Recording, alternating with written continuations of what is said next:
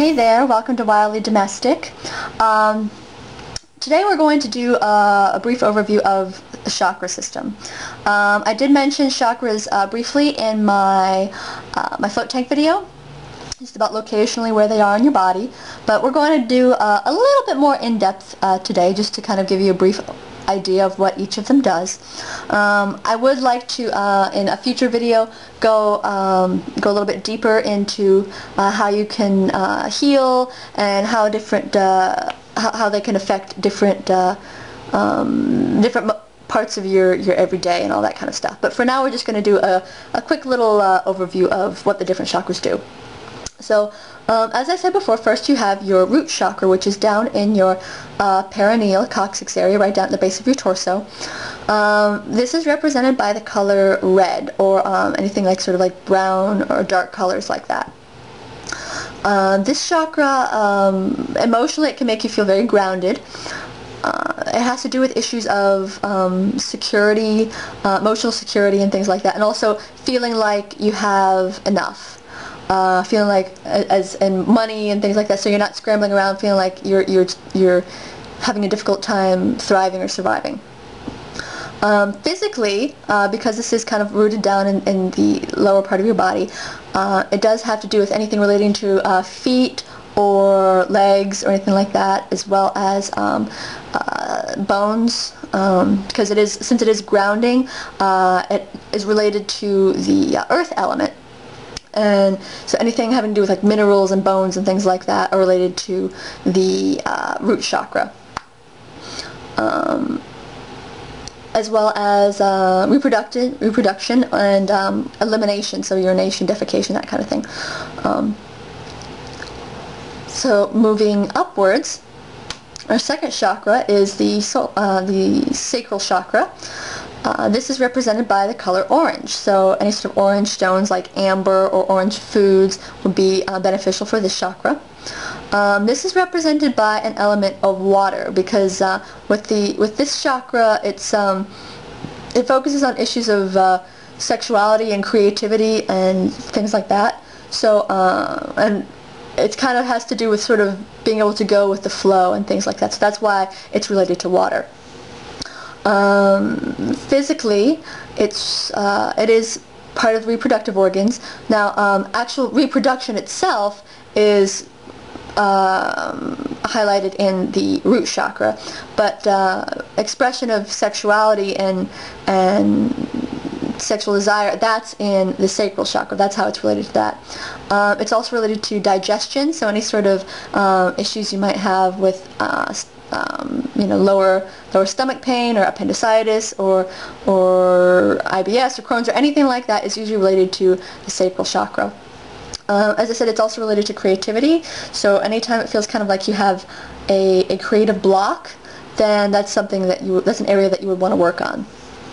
Third chakra is solar plexus. Solar plexus is represented by the color yellow, and as it says in the name, solar plexus, it has to do with like the sun and fire and things like that. So with fire, it does have to do with issues of personal power and control and your drive and your ambition.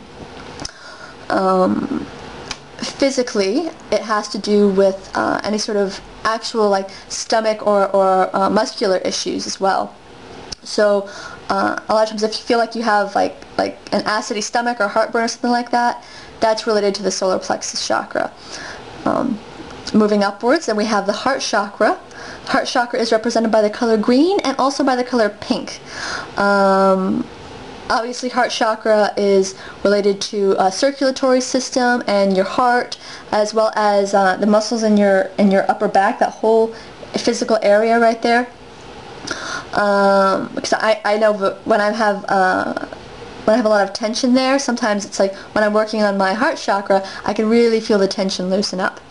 So obviously it deals with issues of love and emotions and acceptance of other people and things like that, and how you relate to other people and relationships. Physically, it also has to do with lungs and breathing and air. So that's why, and air is usually the element related to the heart chakra. Moving up once more to the 5th chakra, the throat chakra. Obviously, since this is throat, it has to deal with issues of expression and making your voice be heard. So if you feel like you're not being heard, or if you always bite your tongue and kind of find yourself having to censoring what you say all the time, or having issues with communicating with other people, that's a chakra that you would need to work with. It is represented by the color blue, and its element isn't so much a physical element, but it's more sound, which makes sense because since we're dealing with communication here, that element would be sound. Physically, any sort of issues with upper bronchial, upper respiratory system, your teeth, your mouth, your lips, your throat, even up into your sinuses and your ears, because since that's all part of your upper respiratory system, that's related to that. And moving upwards, we have the 3rd eye chakra. The 3rd eye chakra is usually represented by kind of a purpley blue color, kind of like an indigo, sometimes a little bit more purple, sometimes a little bit more blue, depending on where you're looking at your information. But the 3rd eye chakra has to do with vision, so not just actual external vision, which is the element that is associated with vision, seeing, sight, light actually, but also intuitional vision. So if you're having issues not being able to trust your intuition, or feeling like you're kind of off when it comes to evaluating people or situations, or if you're having any sorts of weird dreams or anything like that, usually it's 3rd eye is something that you're going to want to work with. Physically, it does have to do with obviously your eyes, often headaches, because and any sort of light sensitivity or anything having to do with that, because its element is light. Lastly, we have the crown chakra up on top of your head. This is usually more of a violet kind of, but a clearish violet, because I've also seen it represented by like a clear, like crystal kind of thing. Because like if for crystal work, it would be quartz would be a good crown chakra stone. This has to do with how you relate to others, because your crown chakra is basically you putting your energy out into the universe. So, I mean, because you're speaking your energy and your truth from here, and you're relating to people from here, but it has to come up through everything, and then when it actually comes out, it's coming out through your crown chakra. So issues relating with people, issues, sometimes spiritual issues, when you feel like you're seeking things, you're seeking higher consciousness, or anything like that, where it can be related to the crown chakra. Any sort of, physically, any sort of nerve issues or neurological issues, or any sort of tingling or anything like that, that usually has to do with the crown chakra. So in certain systems there are other chakras that are included as well. I've heard of a chakra above your head, sometimes called a soul star or a higher self chakra, and that's kind of like, obviously your highest self, the person that you're striving to be and striving to work with, kind of your soul or your spirit.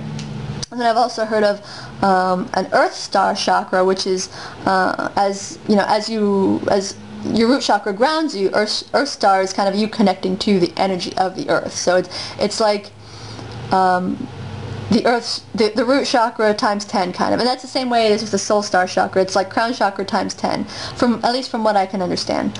But and the system I work with, or that I'm most familiar with, there are the 7 basic chakras.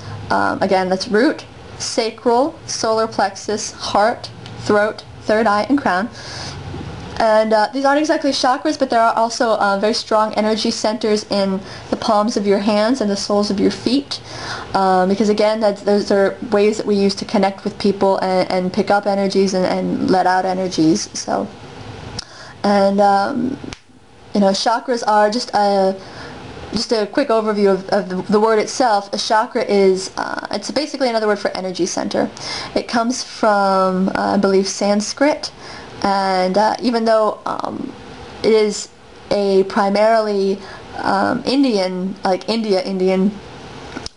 methodology, it is often used in other areas as well. Like the whole idea of prana, which is energy in Sanskrit, or chi, like you know, in Chinese and other Eastern traditions. That all has to do with that, the moving of the energy through your body. And the idea is that there are certain centers in your body where the energy focuses or concentrates or is more likely to enter and exit. And of course, as we've just gone over, these correspond to different emotions and physical parts of your body and spiritual parts of your body. So that's just a brief overview of the chakra system. Like I said, we're going to get a little bit more in depth in that in the future. But for now, there's just a little something for you to ponder. And thanks for watching. We'll talk to you later. All right, bye.